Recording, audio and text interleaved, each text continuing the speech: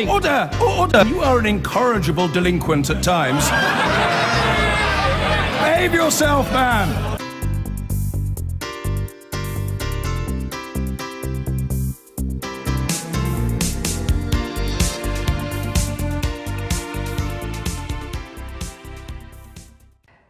Now, for some disabled people, stares, name-calling and harassment are a part of daily life. It's not always something you'd go to the police about, but the impact can still be very painful. Tomorrow, a report from the Equality and Human Rights Commission will say that disabled people are more worried about being the victim of crime than non-disabled people, and the fear is greater among those under 24. For the latest in our No Go Britain series, Victoria Wright has gone out to meet others like her, for whom discrimination is commonplace. Being able to pop out to the shops, go to the pub and socialise with friends is something we can easily take for granted. But if you look or act differently because of your disability, the fear of being singled out by others can get in the way of going out.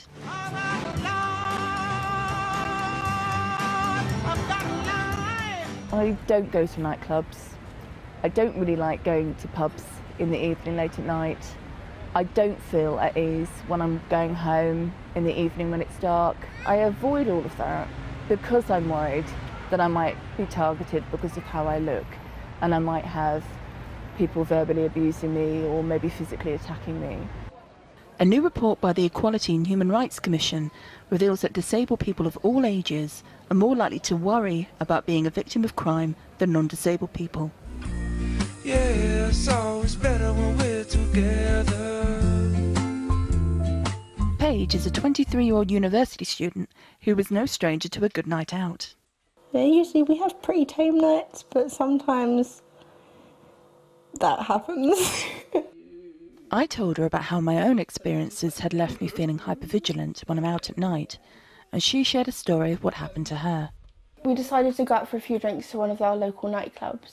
And we were on the dance floor and we were having a dance and a chat, and I remember looking over to my left and seeing a group of guys staring at us, and I remember my friend going, "I definitely think he fancies me." We didn't really think anything of it. Carried on dancing, and then I remember a commotion kind of happening on the other side of the dance floor, and I turned to see a man sort of charging through the dance floor. Within a second of that, he punched me. The guy was shouting, "Cripple, what are you doing in this club?" I've been called that a lot of times, but the aggression with which it was said was something new to me. He got let off with a fine, and it was only £50. This short moment of violence had a long-term effect on Paige's confidence. Initially, I didn't even want to go outside. I didn't go out with my friends for a good couple of months. You know, parties and events I had to miss because I got panicky any time I was in a social situation. It only needs one incident to leave you feeling anxious about when the next nasty confrontation will happen. But not all confrontations are physical. You gotta fight for your right to party.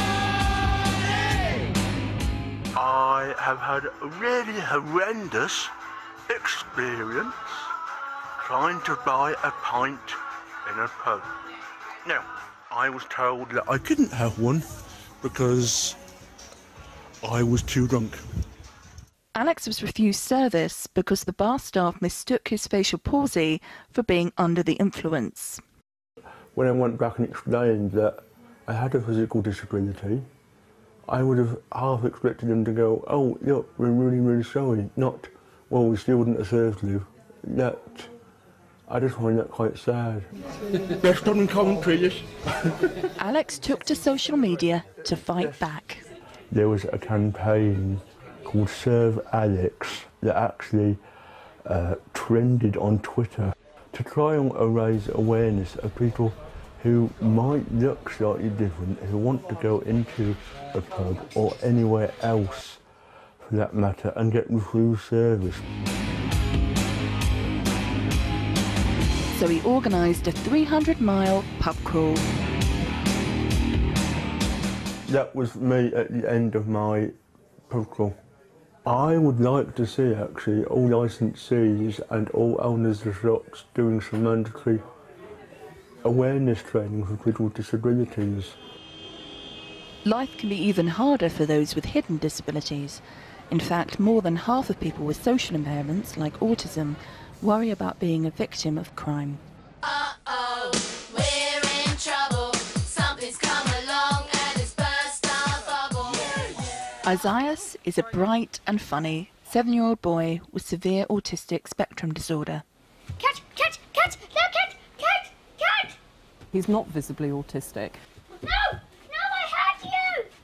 So consequently, when you see the other side of him, full-scale meltdown, tantrum, stresses, anxieties, people's reaction is that you have a badly behaved child and evidently you must be a terrible parent. That's the bubble! Isaias. Usually a meltdown occurs because of the fact he's got over-anxious about something and he's not in control. And the minute he loses control, he wants control back. So he'll go into two modes, which is fight or flight. I popped up. I popped the big bubble. Although his meltdowns make going out a challenge, unsympathetic judgments from other people make it even more stressful. Size. We've been kicked out of a very big fast food chain twice. One of his favourite places to go is a local play centre. He'd had a meltdown inside one of the play tunnels, and I had this mother come over to me, and in front of my children she was incredibly aggressive, really rude, really, upset and abusive at me. For the first time ever, it really impacted on my son. He has refused to go back to that play centre just in case she is actually there. One place Isaias does like to go is the beach. Oh, I'm keeping a stone. Oh, it's so pretty. Today, there's a meet-up with other families with autistic children who find it easier to tackle the public's negative attitudes when they are out as a group. We, like all other disabled people, should be able to access everything that everybody else accesses, and we feel that we can't. We feel that we're unable to because of lack of tolerance. Even when it is explained, there's no empathy, there's no understanding, there's indifference, and can you leave, please?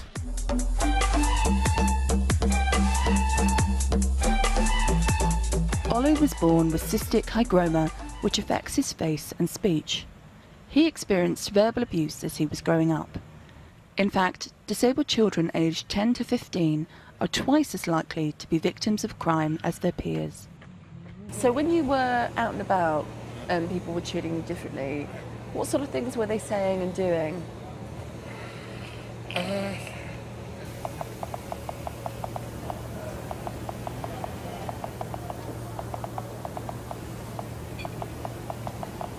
Do you mind me asking what sort of names they called you? I have a feeling they might be the same names that I was called as well.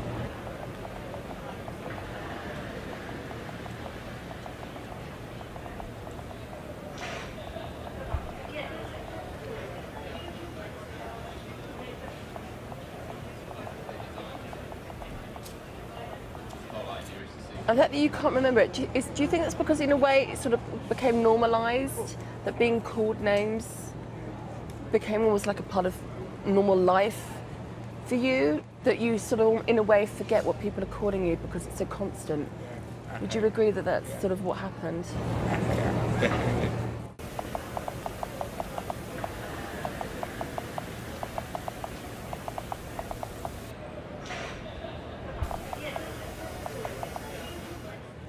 Damn straight.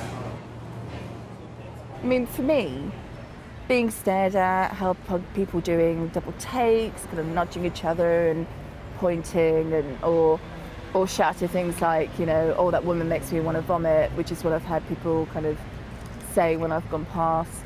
They might seem relatively small. They might not sound what we would think of as a hate crime.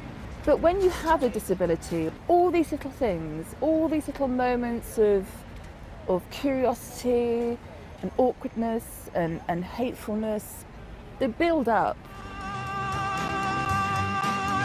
How is it that 4 years after the 2012 Paralympics, which was meant to change perceptions of disability for the better, are disabled people still being made to feel uncomfortable just for wanting to go out and about?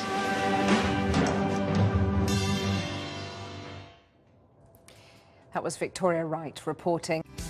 I've been getting away with it all your mind.